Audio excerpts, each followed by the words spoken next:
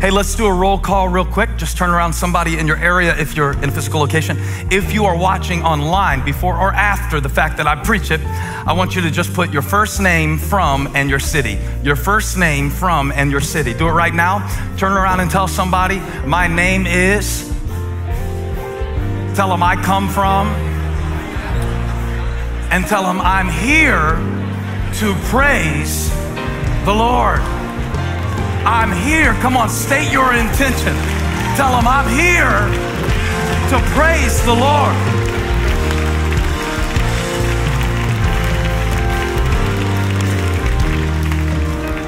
Tell them I'm glad to be with you, but I'm here to praise the Lord. I didn't come to look at you. I didn't come to listen to you. I didn't come to hear a preacher in a plaid jacket. I came to hear from God and give him glory. That's what I came for.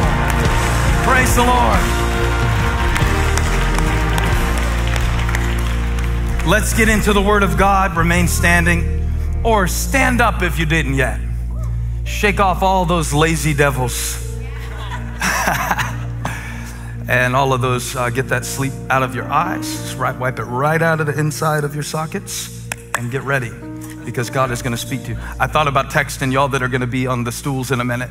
You should have put a 5-hour energy drink in your omelet today. You should have just cooked it right into your omelet, because I've got quite a few miles to cover today. Are you ready? Are you ready? Now, I've been teaching and preaching in a stream about making room for the new things that God is doing in our life. I want to continue in that stream. And I want to share a story that is really, really a lifesaver. It's really a lifesaver. And so don't underestimate the power in this little story. I wonder if you've ever heard this one before. It's not very well known, but I think it's very, very rich. In 2 Samuel 21, Verse 15. Did I give you my scripture yet, or was that the first time I said it? Okay, I'll give you a second. I've been in this scripture so long. I feel like we've been together all week. Because while I've been preparing it, I've been picturing you and praying and hoping that God would communicate it. So they moved my camera way back to the back of the room, like it always was. For months I had it real close, but let's just, there's no distance in the spirit, all right? So wherever you're watching this, we're right there together. 2 Samuel 21:15. If you're in Philippians, just look at the screen, because you won't find it. Once again, there was a battle between the Philistines and Israelites. And David went down with his men to fight against the Philistines, and he became exhausted. And everybody feels that scripture is not about David, it's about you. Say amen real quick. Amen. And Ishbi-Benob, one of the descendants of Rapha, whose bronze spearhead weighed 300 shekels and who was armed with a new sword, said he would kill David. He threatened to kill David, King David. But Abishai, son of Zeruiah, came to David's rescue. He struck the Philistine down and killed him. Then David's men swore to him, saying, never again will you go out with us to battle, so that the lamp of Israel will not be extinguished. There's quite a few preacher cliches, and I like them. They're really cool. I like to use them in my sermons because they stick.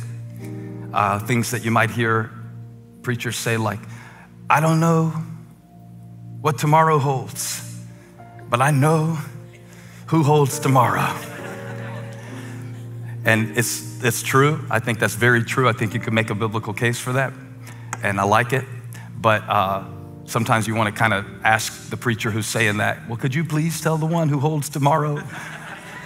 Ask him what I should do today, and ask him to let me in on it, because I had some decisions to make. Amen. I heard another one time. I've said this one before, actually. Confession time. I said, it's not a setback, it's a setup. Your setback is a setup for a comeback. It's like, I see what you did there, but I'm broke, right? And the light company doesn't take Mother Goose Bible verse spinoffs for payment. You know, I got to pay the bills. So help me with that.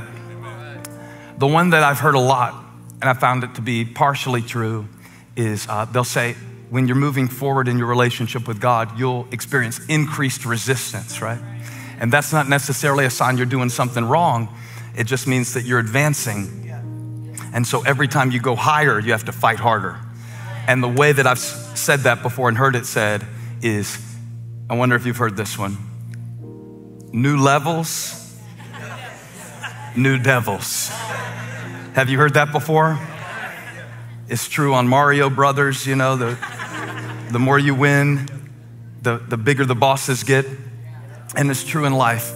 I'm not discounting that fact, but today I want to preach it a little bit differently. Levels, new devils. Instead, the Lord sent me with this passage to talk to you about same devils, new levels. Father, what you gave me was good. Don't let me mess it up. The needs are too great, so I put it in your hands. I know that you will multiply it and feed your people now, all over the world, in Jesus' name. Everybody say amen. Amen. Come on, say amen. Amen. Say amen in the chat. You may be seated. Reminded me of Thanksgiving when I think the Detroit Lions play every Thanksgiving. Is that right? My Thanksgiving memories consist of going over to Uncle Tommy's and Aunt Mary's in Florence, South Carolina, and feasting. But always Uncle Tommy had the NFL on TV. It was always the Lions, the Detroit Lions. We will know that Jesus is about to come back for real when the Lions don't play on Thanksgiving. A lot of crazy crap has happened over the last 12 months, but when that happens, the signs of his coming are near. And my papa, at the end of his life, he would play dumb, but he would know what was going on, and his mind was sharper than he would let you think, and he'd sit there for a long time, and then he'd say something kind of funny just to mess with you. And one Thanksgiving, I must have been about 11 or 12, we were watching the Lions. And I don't know why I remember this. You know, you just remember little dumb stuff. It's like the spice of life, these little weird memories. And he goes, he looks at the Lions playing football on Thanksgiving, and he goes, they're still going at it? After all these years? They're still going at it? He is messing with us. They're still going at it after all these years? I kind of felt like that when I was reading 2 Samuel 21. Because if you'll notice how it starts, it says, once again. Put it on the screen, please. Once again. And I'd love for you to write those words down or just put it in the chat right now. Once again. It kind of signifies a cyclical struggle. Once again. Put it on the screen one more time, please, just to make sure that it sinks in. I'm going to use repetition here because it's describing something that's repetitive in David's life, is that he's fighting the Philistines. Now, all of you Bible students are like, hey, wait a minute. He can't be fighting the Philistines. He killed the Philistine in 1 Samuel 17. And Pastor Steve, I'm not so good at the Bible or theology, but 2 Samuel 21 comes way after 1 Samuel 17. So David can't be fighting the Philistine in 2 Samuel 21. He killed him in 1 Samuel 17. His name was Goliath. He was 9'3" by some traditions, at least 6'9" by the lowest estimate. He had a big old 600 shekel tip of his spear, and he came at David talking trash, and he defied the armies of the living God. And David had 5 stones, but he sold the other 4 on eBay as miracle memorabilia because he only needed 1. So you're correct. You're correct. He's fighting a different Philistine, the same enemy, the same opponent, the same thing. I have these moments in my life now where I'm like, really? Still this? So it doesn't surprise me, like new levels, new devils. Like, okay, well, yeah, I've never done this before. Yeah, of course this is kind of hard. But can I be honest with you? When I find the same insecurities that I was dealing with as a 15-year-old, and they're still running after me. When I find those kinds of things that are still on my heels, and I've been running with the Lord for 25 years. So when I called the message, Same Devils, I knew that you would know what I was talking about. Because every once in a while, you get a look at yourself in the mirror and you see some things that have changed, much to your chagrin. And then you see several things that you're like, still? This? Really? And so where I want to get us in the sermon today, God being my help and portion, is I want to get us from verse 15, put it up please. Once again, there was a battle between the Philistines and Israel. And I want to get us and you and your family and me and all of us crazy people, I want to get us all the way to verse 17. In verse 17, right in the middle of the verse, he says, never again. So that's what I'm interested in today, is I want to get from verse 15 where it says, once again. You ready? Are you ready? To verse 17 where he says, never again. Now I need a loudmouth person to shout, never again. All right, so sit down and let's get there because this is going to be a rough journey. He is fighting the same giants. Now, it's not Goliath. Goliath is dead and his head's cut off and he doesn't come back. But it lists here in 2 Samuel 21 some of the people who were kind of like Goliath. They were kind of like Goliath, the descendants of Rapha, not the tennis player, Chunks, different guy.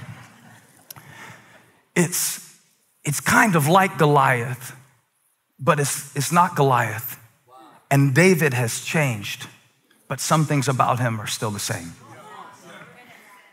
And so you're kind of surprised sometimes every once in a while to see what's still the same and what has changed. I mean, for David, he's come a long way to be the king of the united monarchy. You know, he's got the southern and northern kingdom together. He's 40 years old now. I relate to David in this way, not in many ways. I don't have a harp in my music room. David played harp. I've never done that. I played acoustic guitar, so it's kind of like that. I don't relate to David all the way. I remember somebody telling me one time, we shouldn't compare ourselves to the Bible characters. Then what are we doing, studying history? God gave these people to us as examples, the good and the bad. And so I relate to David in certain ways. In some ways, he's very different than me. I don't have his fighting skills or anything. I have his temper, but I don't have his acumen. I relate to him in the sense that, he had a sense for what God wanted him to do as a teenager. I relate to that. I started sensing what God wanted me to do early. I even relate to the fact that in some ways he didn't fit in, because you can feel like that sometimes. I don't relate to bringing the Ark of the Covenant back. I've never done anything that big in my life. I started a YouTube channel. I never brought the Ark of the Covenant back. So in a way I relate, in a way he's much different. There are some things about the story that are probably just to show me a bigger picture of what God has always been doing. And that part I don't relate to so much. But when it said, once again, there was a battle between the Philistines, and I realized that David was still fighting over 2 decades later with some of the same giants that he killed at age 17. I related to that. So we may want to give this message a subtitle. It's the same devil, it's just dressed different. Once you begin to understand that the devil is not creative, God is, you can more easily discern when he's bringing a different flavor of the same temptation into your life. in a different season. And I think that's important because otherwise you will become like David, exhausted, trying to fight every new devil. But once you recognize that this is the same fear that's making me drink too much, that earlier in my life was a part of how I grew up, or once you realize this is the same fear that's making me push people away at age. Now here's what happens though. See, like it's the same stuff we deal with, right? It's the same exact stuff. The world, the flesh, the devil. Everybody say that? The world, the flesh, the devil. Only three enemies. The world, the flesh, the devil. The world is the system, the flesh is the patterns, and the devil is that other thing. That other thing that we can't exactly pinpoint on a person. But once you understand that that's all the devil has and it just comes back and forth in your life in different seasons, it dresses up in different disguises. And when you're younger, the devils are less expensive. So when you're younger and you want attention, you just act out in class and you get detention. That's it. That's it. You just want attention. That's what you want. So you do something stupid and you get detention and that's it. But what about 25 years later when the same need for attention outside of your marriage doesn't end in detention, it ends in divorce? Do you see what this country preacher is trying to say to you? It's really simple. It's the same devil. It's just coming at you at an entirely different expense. The stakes are higher.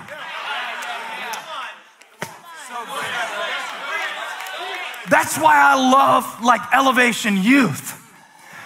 Because while my kids are young, I want to teach them they can pray about anything.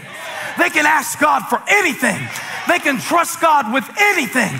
They can go to God for anything.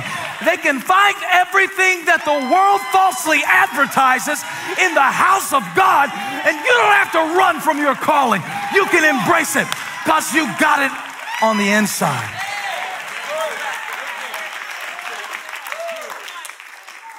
I don't know if you know this, but the same passion that made David great as a teenager to kill Goliath, which was his first giant that he killed, almost got him killed a little later in his life. See, he's conflicted in 2 Samuel 21 because he's not a shepherd boy anymore.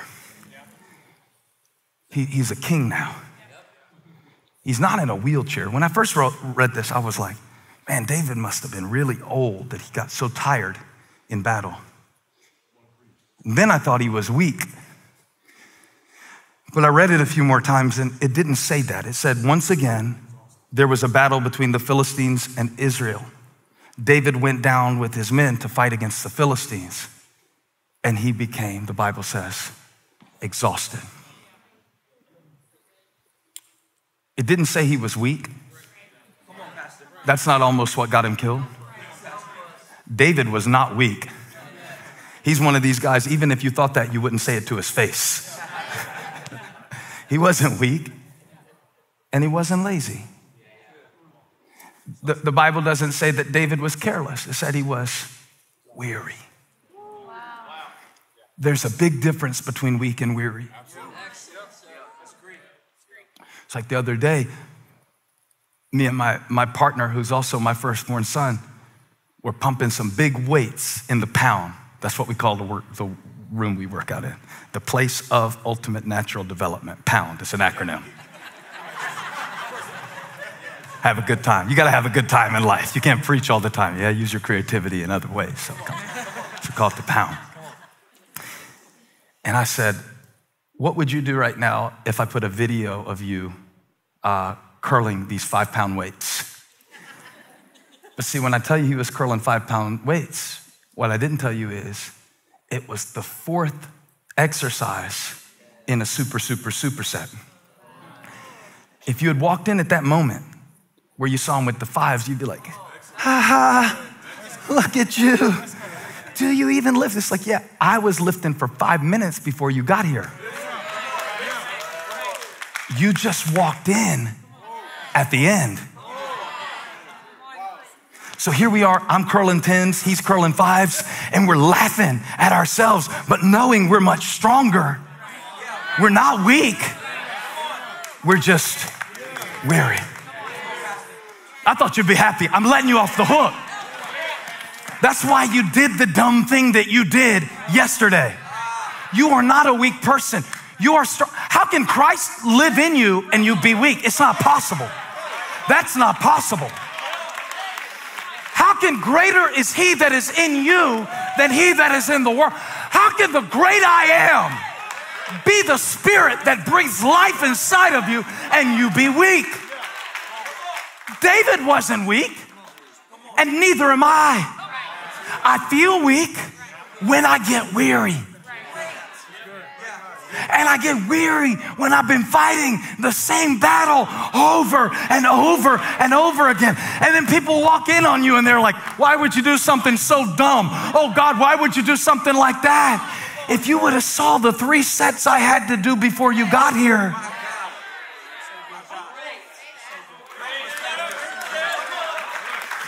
Yeah, I used to want to walk out because for years I preached 3 services or 4 services. And I used to want to walk out to the 11:30 on the 3rd service and go, can y'all be nice to me today? I mean, I barely have a voice left. I drank all the throat coat that they make in the, I'm practically like living off of Ricola cough drops to even get these words out. Can y'all please not sit there and look at me cross-eyed and crossed-armed, looking at me like I stole something out of your house and you want to throw me in prison? Can we please not have you looking like a terrorist on the front row of the church today while I'm trying to preach? You know, just like pity me. I'm tired. Please help me. Help me. I need help. I'm a person. David's a person. You're a person. We have this treasure in earthen vessels. Yeah. And you get tired. The only thing I hate is when I see you getting tired over battles that you don't even have to fight. I hate that for you. Some battles you have to fight. When you're running back and forth to the nursing home where your mother is and she's an hour away, and then you're coming back home and you don't have enough to give and you're spread thin. I mean, that's one thing. But then to have imaginary battles that you fight alongside the real ones.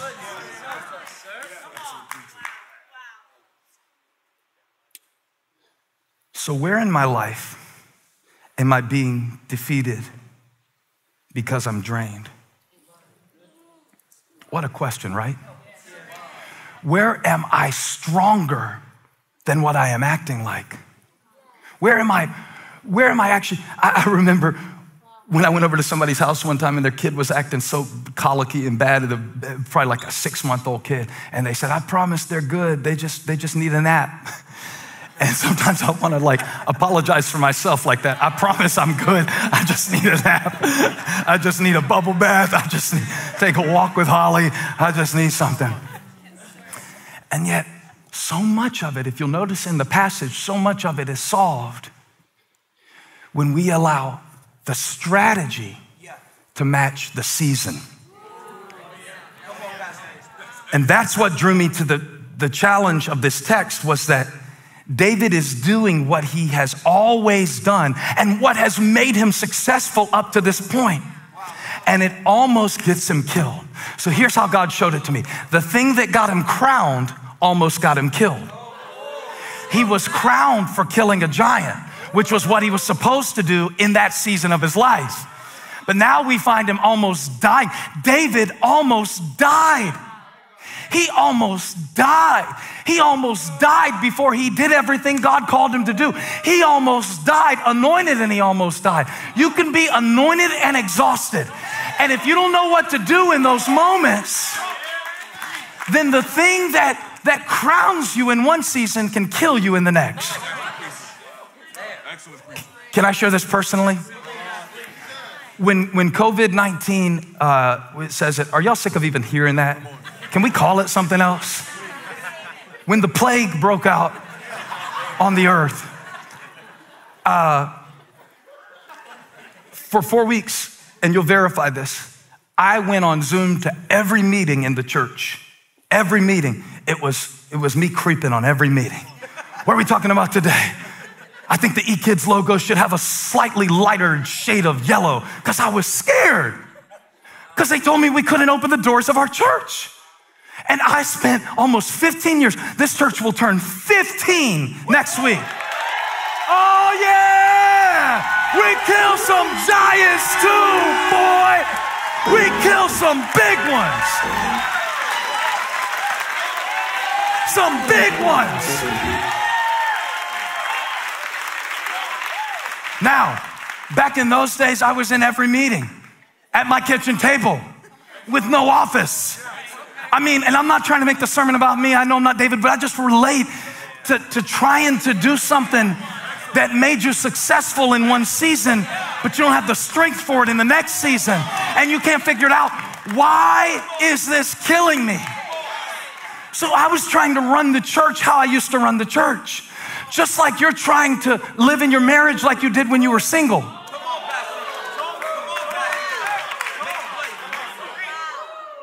You don't get to keep the same schedule as a married person as you did as a single person. That will kill the love that you had in your marriage. I feel it in my legs. I don't know why. So for a few weeks, I was going to every meeting. You remember I was going to every meeting. I was going to every meeting. And I think I needed to for a minute just to stabilize. But then there came a point where I became so exhausted from doing what I did 15 years ago to start the church. And I realized, and maybe it will help you realize that you have your own version of this, that I'm killing my creativity that God needs me to use to do what he called me to do. Can you relate? I'm not David. I never fought, what's his name? Ishbai, Binob. I can't even pronounce it, let alone can I kill him. I never fought something like that. All right? But what I can relate to is trying to use an old strategy in a new season.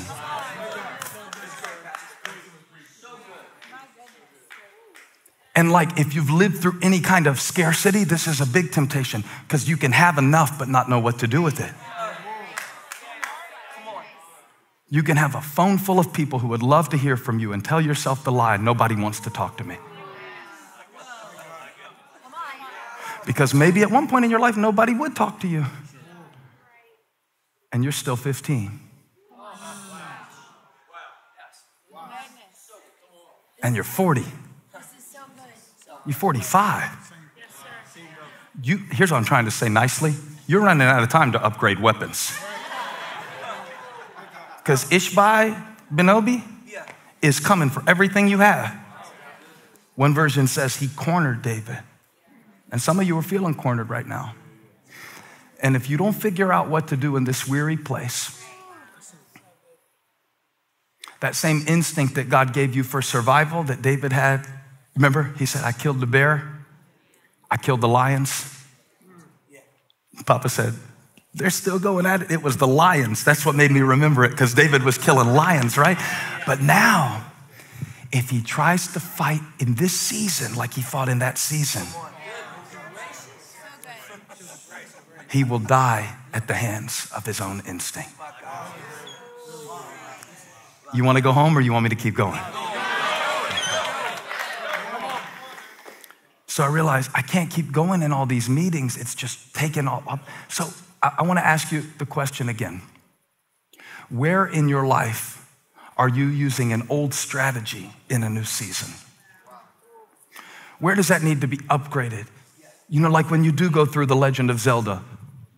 This is a current pop culture reference here, okay? For all the young people.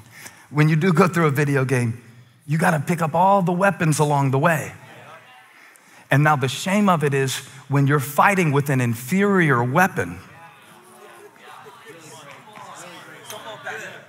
because it reminds you of Goliath. You know, when you're defensive but nobody's attacking you, that's bad. the whole thing of whether David lives or dies, the whole thing on whether your joy lives or dies, the whole thing on whether or not you make it, the whole thing on whether or not you live to show your kids something different. See, I feel sorry for David. He doesn't know how to be a king in this way. He had a bad example in Saul. He was only the second king that Israel ever had. The whole reason Israel wanted a king was because the Philistines were oppressing them. The whole reason the Philistines were oppressing them is because the Philistines were metal workers. So they had more weapons. The Israelites didn't have the weapons, so they wanted a king. But they got a bad king because they selected on the basis of height, not heart.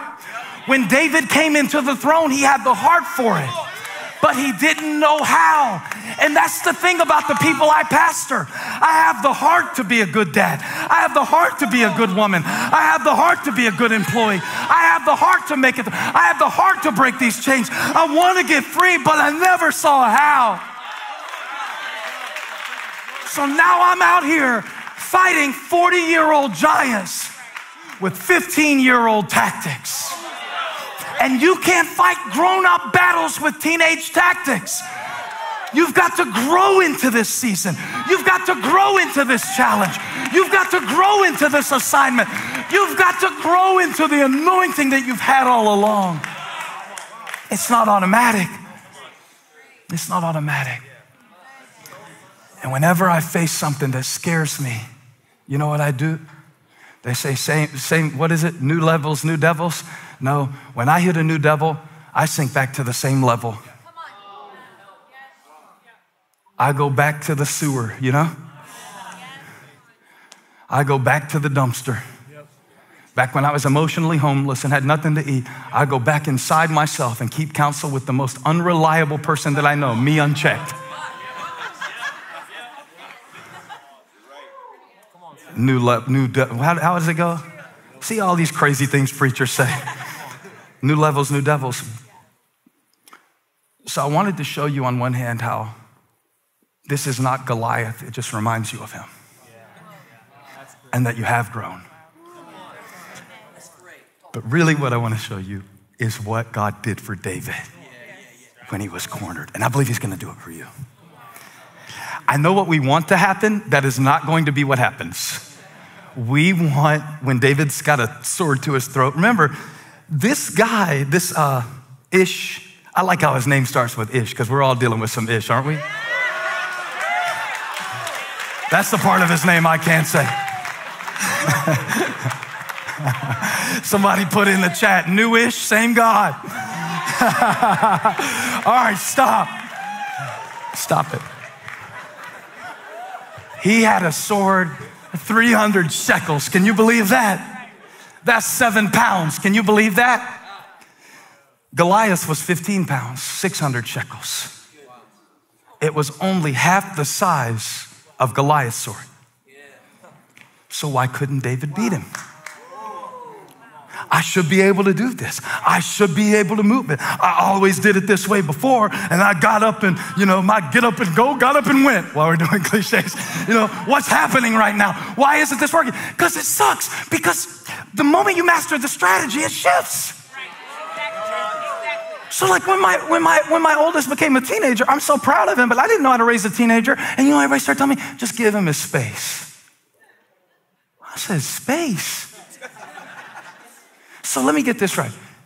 This human being that gave me no space or sleep for the first 2 years of his life, now I'm supposed to just back off? That's hard to do. Why are y'all looking at me crazy? You can't parent a 15-year-old the way you parent a 2-year-old. I see people try to do it. And then I see the kid explode when they get out from under that supervision because you did not shift the strategy to match the season. Do you think pastoring this church now is like how it was pastoring when we had 19 people? Imagine if we tried to have the cookout on my grill after this sermon like we did back then. There's not enough propane in North Carolina.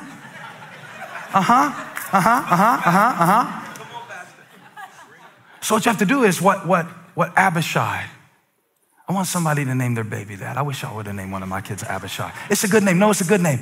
It means father of a gift. Father of a gift.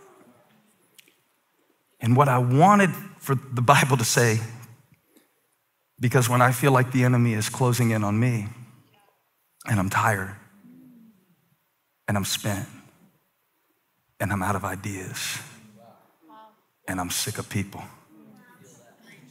I want him to send me an angel. God did not send an angel to rescue David. He sent Abishai.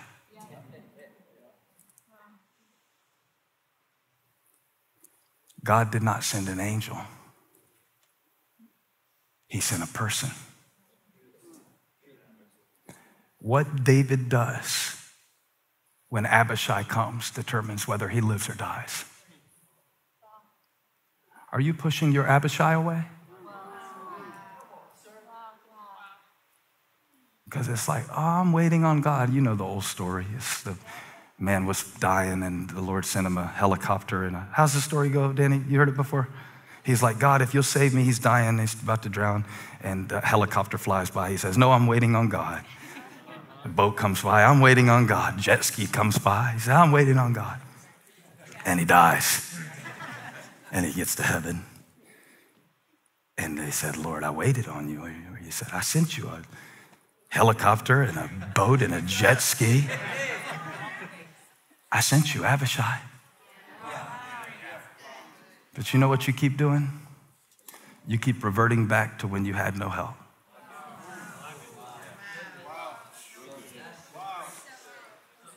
How stupid does a king look with a sling like this? You know how stupid we look when we start trying to fight things in the flesh? I'll show them. I got in a fight with a woman the other day, not a physical fight or anything. She was just talking crap. She was saying some stuff, and I checked her. It wasn't inappropriate. You wouldn't have been ashamed to call me your pastor, but I checked her enough. And do you know what I got for it? Y'all are clapping. Y'all are carnal. Y'all are real carnal. Y'all are real carnal, just like me. I got 2 hours of an elevated heart rate. Good job.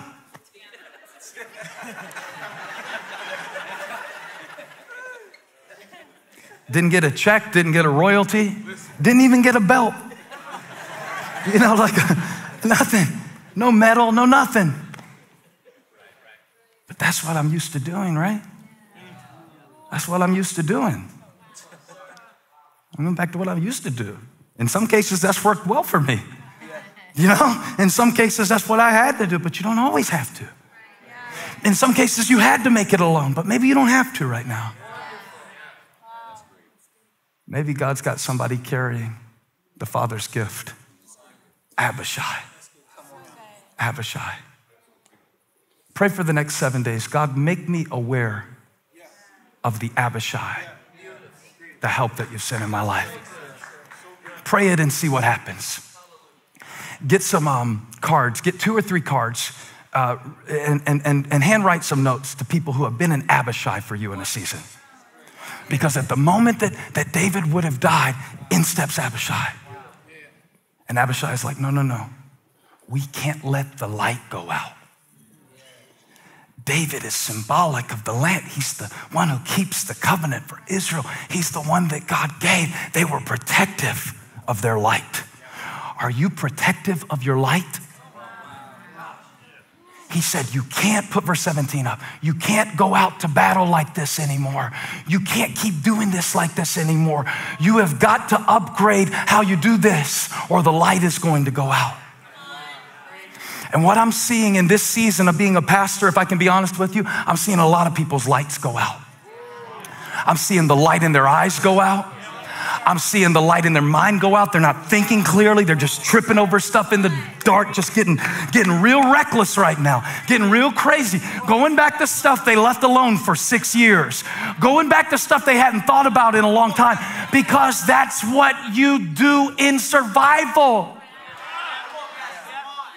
But you're in a different season now. You've got Abishai now. God has put something between you and your enemy. I'm talking about Jesus. I'm talking about the grace of God.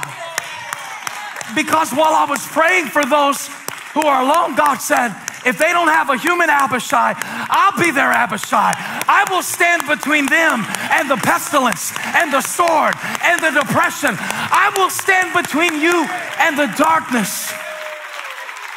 Stop pushing Abishai away. I'm waiting on God.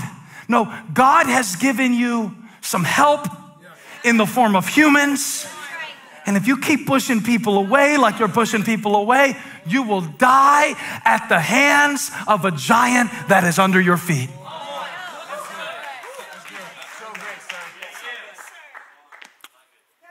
One more layer of this sermon I want to show you. Whew. Skinner, it got so good to me. And every word I was seeing was showing me something. Everybody say, same devil, new level. It means that, yes, I'm dealing with the same thing. Yes, I'm dealing with the same uncertainty. No, there is no abracadabra anointing. I wish I had that power, man. I'll sprinkle it all over all of y'all. I'd just be out sprinkling it all through the hospitals, all through the streets, all through the divorce courts, all through the custody courts, all through everything you're going, all through the unemployment lines. I'd just sprinkle it, abracadabra, it's gone. But God sent him Abishai. Abishai. And what really got my attention was not only did Ishbi-Benob have a sword half the size of Goliath's, but look what it said in verse 16. You ready? Is it bad that I'm this giddy over a scripture? Okay, I feel bad. I feel like I'm being corny because I'm excited about the Bible and stuff, the Word of God and all that stuff. It's like I'm paying too much attention to the Word of God. All right, it said that he was armed with a new sword. Now I'm wondering, why does it matter if it's new or used? Why did it say new sword? I believe God is using the new sword that the enemy had to point to a deeper reality. Not only did the enemy have a new weapon, so did David. Not only did the enemy have a new weapon, so did David. Remember, this is the same David that struck down the lion, the same David that struck down a bear, the same David that put a smooth stone in Goliath's forehead. You remember when he came up on Goliath and Goliath is coming closer, closer, closer, but David doesn't let him come all the way. David is practicing, watch this, spiritual distancing. Spiritual distancing. It said David ran to the battle line and he took his stone and he hit him from a distance because look, you got to keep your enemies out there and your Abishais here. Many of us do the exact opposite. We bring our enemies right here and we keep our Abishais out there. So what we'll do, we will go and spend 5 hours on Facebook having imaginary battles with people we don't know and wouldn't like if we did.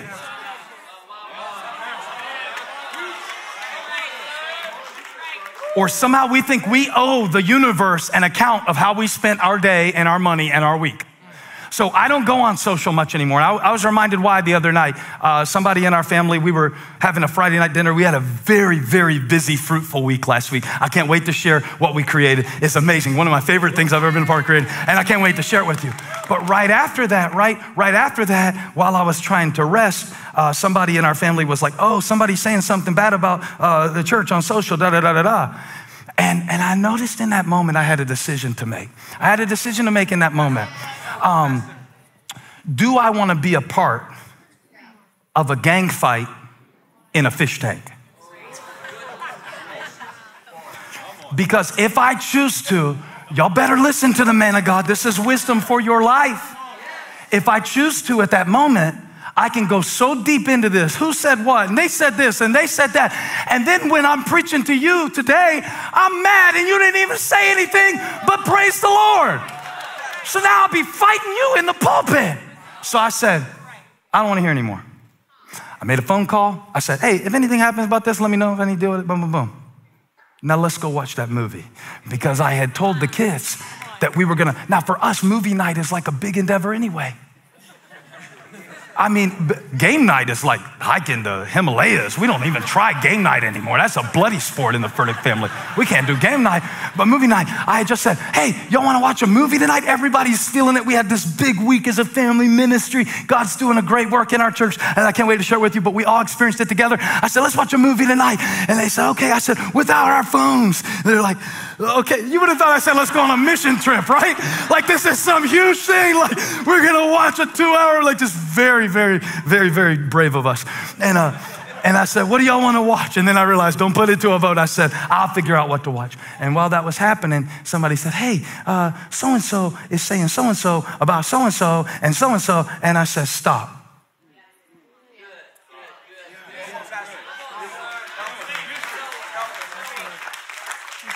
They don't get to come to my movie night.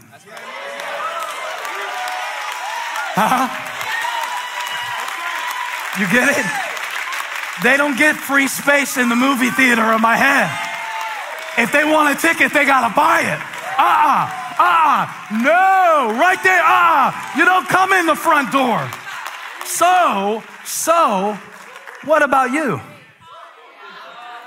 Because I'm meeting a lot of people and they are letting all these voices come all in, and you are dying at the hands of Ish. Pushing away the gift of the Father. It's complicated. It's not easy. David got this far by fighting. But to stay alive, these same freaking Philistines, these same habits, these same 15, this again? Really? So God said, it's the same devil, but I want you to fight it at a new level. Because if you don't come up higher and see it from God's perspective and seek him and be with him and start your day different, end your day different, and make some adjustments, you'll be walking around with a slingshot when you're supposed to be wearing armor. The Lord said, put down the sword, put on the armor.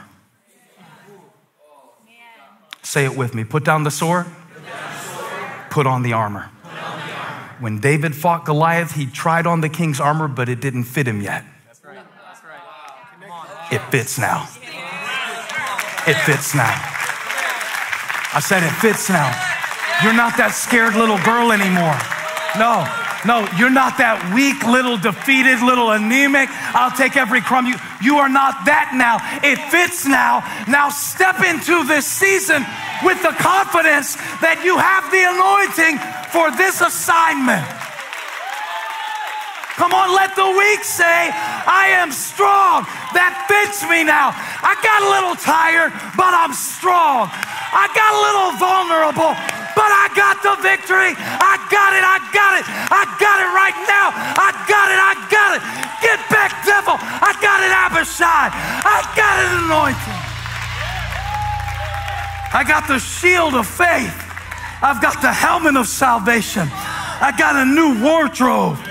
Yeah, I'm dressed different now. I don't have the rags of my filthy unrighteousness. I come into the presence of a God who has clothed me with a garment that is white, with a raiment that is righteous. I got it.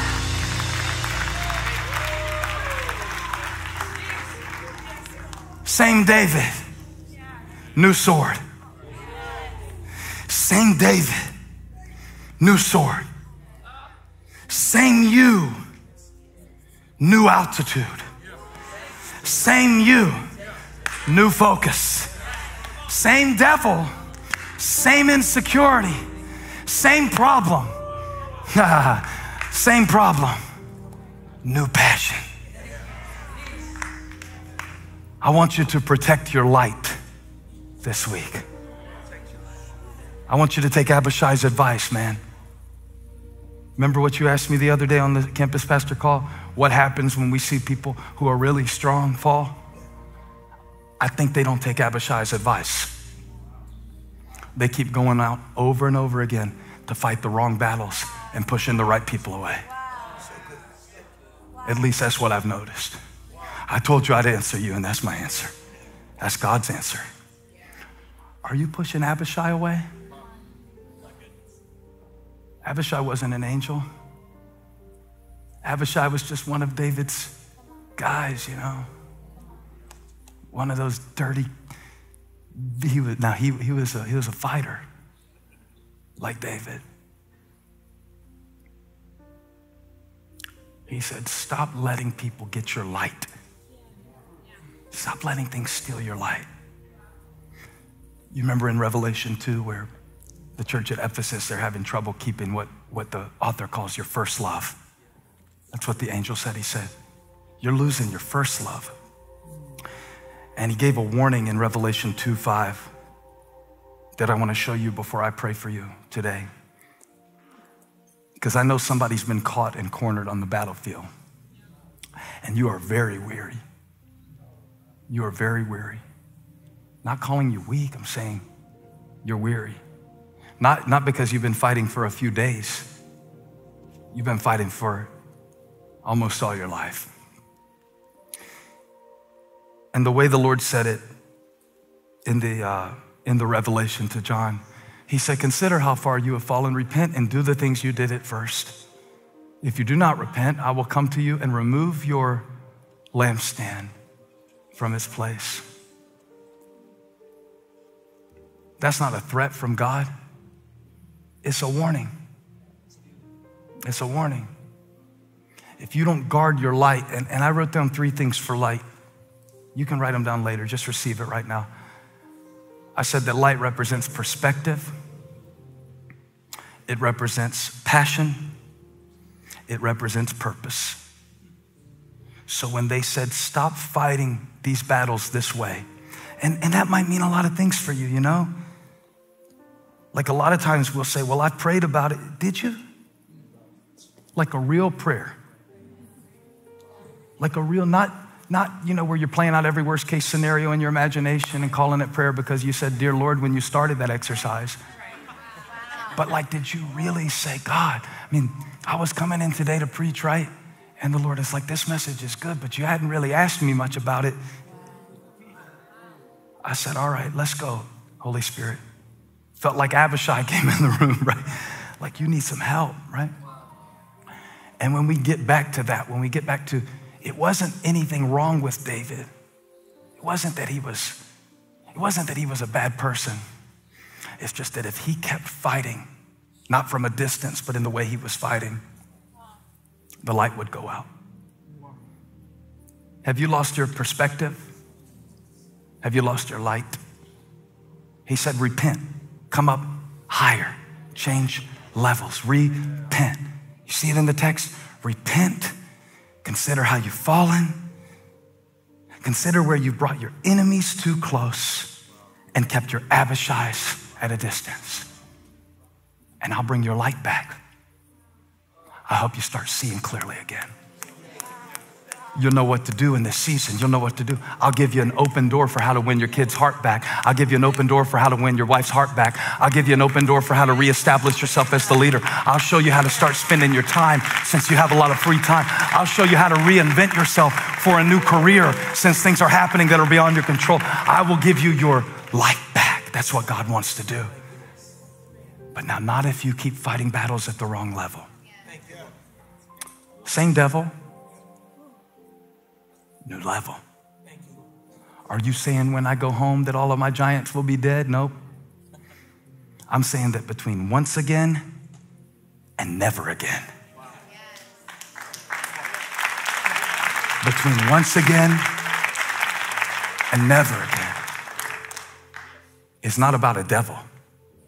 It's about a decision. You've got a decision to make. You're going to keep coming down to these battles, keep coming down to these streams, keep coming down to these sewers. Or are you coming back up and getting where the light is?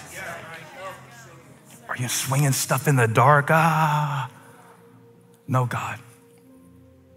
I thank you today that Abishai is coming to help your people. Not just kings and leaders, certainly not just preachers or parents, but for every person in the room. I pray that you would assign an Abishai to their life. I thank you, Lord.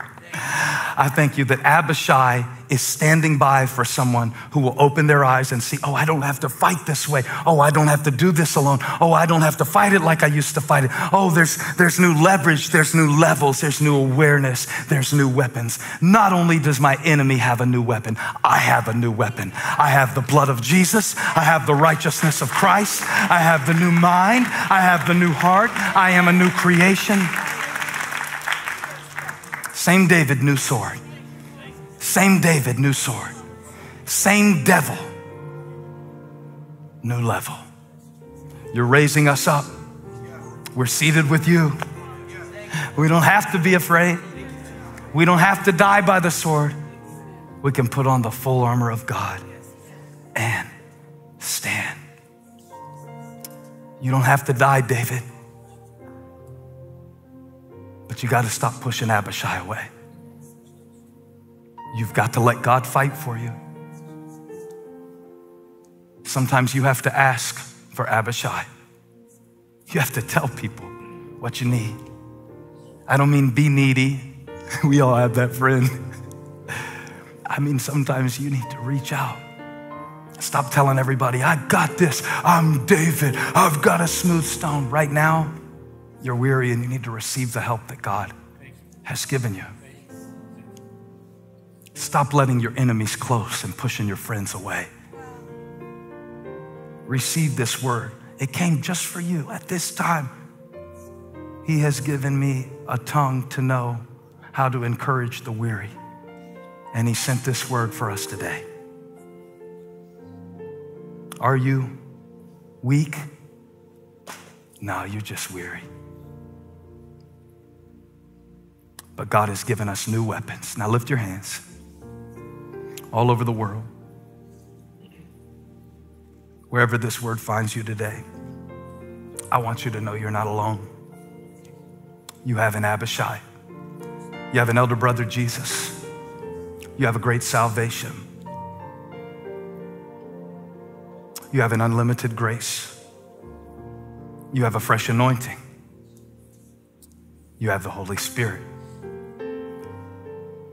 Lord, as you open the eyes of every weary warrior this week to see the help that is already there, I thank you for the testimonies that I'm going to receive where people are glorifying you because they thought it was over, because Ish came with a new sword, but we came with a greater weapon. But you spoke a better word. But you sent your help. But you sent your word. But you sent an army. But you sent deliverance. But you sent an instruction. But you sent a grace. But you sent a mercy. And when the enemy came in like a flood, you raised up a standard. And David didn't die. And we will live in the name of the Lord. So the Holy Spirit stopped me on my tracks, and there's two things we're gonna do in response to this word, because I do think that somebody's life is in the balance. And if not your physical life, your spiritual one. So what I wanna do is this week, I want our prayer team to stand in agreement with those who need God to show you an Abishai in your life. And right now, if that's you, look at me. You're not alone. You're not alone. You're weary. You're confused. You're conflicted. You're between two things. That's all right. But I want you to put your name in the chat. And if you do that right now, then I'm assigning our prayer teams. We have hundreds of people around the world who are here just for this. And they're gonna pray for you this week specifically. God, show them their Abishai. Now, this may not be a boyfriend or a girlfriend or a husband or a wife or something like that. It may not be what you expect, but something to stand between you and your light going out. We stand in agreement with you this week. God, show me my Abishai. If you have the guts for it, there's a second prayer that we will pray for you this week. And you know what it is already. God, show me where I need to be Abishai for somebody that you've called me to fight for. All right? All right? Because I'm sick of seeing Davids die in the absence of Abishai. So would you be that too? I don't want it to be creepy like we're running around and Valentine's, like be my Abishai, be my Valentine. Not like that. But we need to pray about this. It's real out there right now. People are turning to crazy things in this season and they're reverting back to old ways. And can we stand in the gap as a church this week and just pray for the people around us? Can we do that?